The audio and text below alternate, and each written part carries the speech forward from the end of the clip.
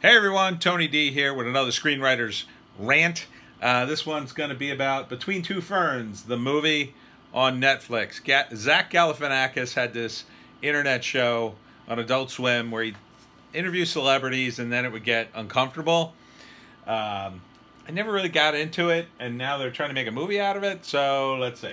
Welcome to another edition of Between Two Ferns, and my guest today is Matthew McConaughey. Good to be here, Zach. Of all the things you can win an Oscar for, how surprised are you that you won one for acting? Here we go. I noticed that you're wearing a shirt. Is everything okay?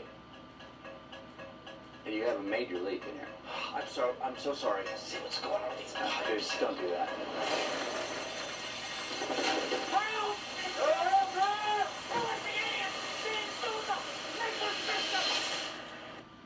Yeah, see, I don't know. This whole fern thing didn't really work for me because it's sort of like fake, but it's not fake. It's sort of funny, but it's not funny. It's sort of like this weird meta humor thing he's going for, which sometimes is okay, but for the most part just seems, you know, he can be funny. Zach can be funny. He was very funny in the first Hangover. He played a good role. He had a great character.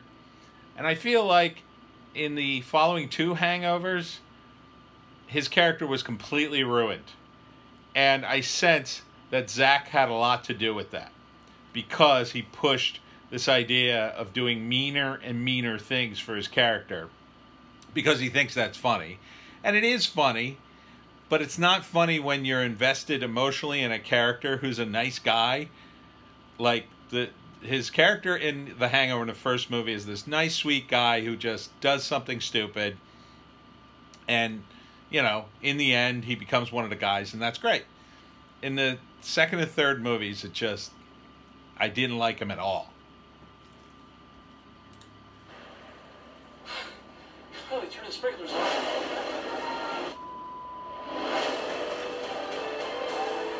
You killed Matthew McConaughey. He's dead? He's brought back to life, but he was momentarily dead. You owe me. Go across the country. Get 10 more episodes of Between Two Ferns. 10, your dumb internet talk show, and you get... This is the plot. I mean, why not just do the show again? And just let us binge watch it on Netflix? You know, why are you going to try to hammer a plot into this? I don't think it's sustainable. Give me a network talk show. I'm a white man, and I'm straight, and I deserve it. Ha ha ha ha. Green as ever. Is the whip off to you? We're taking Between Two Ferns on the road.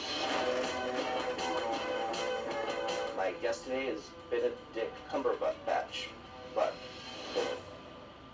Benedict Benefit Lumberjacks. Benedict Cumberbatch. That's what it is. I mean, look, he's got all these big celebrities in it, but they're obviously in on it, I think. I think they have to be in on it. It would be ballsy if they weren't. But he's Zach Galifianakis. He's not Sacha Baron Cohen in disguise as Ali G or something. That was amazing because they didn't know who Sacha Baron Cohen was, and they didn't know who Ali G was. They thought he was a real guy doing a children's show or whatever they thought he was doing. I think they thought it was a children's show, like an educational show. And then he would start saying these insane things, and it was amazing because you had real reactions. These aren't real reactions, really. Maybe partially, but massaged a little bit. I read online that you're very private and decline to answer questions that make you feel uncomfortable. Is that true? And how old were you when you got your first period? Ha ha ha! He's so uncomfortable. I don't think so. Zach is too big of a celebrity now, and that all these major celebrities agreed to be on this. You can't convince me that they don't know something's up. Bradley Cooper co-wrote, directed, and starred in A Star Is Born. I hear it's great. Are you hoping that will open doors for other hot idiots? I don't don't know if I'm going to get these shows out. We don't have any money. We're hungry. We're going to order the clam strips. How big are they? Have you ever seen a chicken strip? I've never seen a chicken wear clothes. Weird. Really? Really? No. This is not working for me.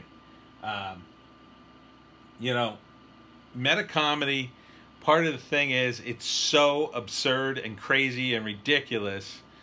It's purposely bad, but then it's supposed to be funny. You can't sustain a 2-hour movie like that. You can't. It's too much of an investment on something you're saying, F you. And it's not a big F you if Zach Galifianakis asked all his celebrity friends to be in this movie. That, to me, would be... If Sacha Baron Cohen was doing something like this, maybe like 10 years ago, before he was known. But Zach is known. This isn't edgy. It's just weird. And it's not even Tom Green level of weird. At least Tom Green, he was known, but he was so damn weird. He'd make people uncomfortable. He'd do bizarre things to make people uncomfortable. To the crazy ones. The misfits. And ding dongs. I'm just curious about the pathology behind this. Some people would say we're the crazy ones. But I think we're geniuses. Lou. I love your show. What if we take this upstairs? What about John Legend? He's probably at home polishing his EGOT. Is that what he calls his peers? Between Two Ferns, the movie. Yeah. Is it going to be in theaters? Not in theaters. Not in theaters. Thank God. Yeah, I'm out. It's just too much time to waste on what is basically just a really weird sketch they used to have on Adult Swim. Nah. I just don't think it's sustainable. It seems to me that kind of comedy is like you're supposed to be edgy, you're supposed to be doing something really out there, something that like F you to the audience, or that's just so lame and cheap and pathetic. You're like daring the audience to tune out. But now you're asking them to tune in for 90 friggin' minutes. No, I don't think it could work. I don't think, this is the place to do that stuff, I guess, on Netflix, where, like, you can put not real movies.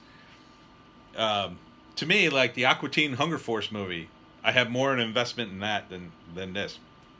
Maybe it's because I didn't really watch the show, and I didn't really like it. I kind of like Zach. I like him in The Hangover. I like him in that movie with Will Ferrell where they're running for office, and maybe a couple other roles. But I also hated him in a few other roles, too. So, I don't know. Nah, this is a no for me.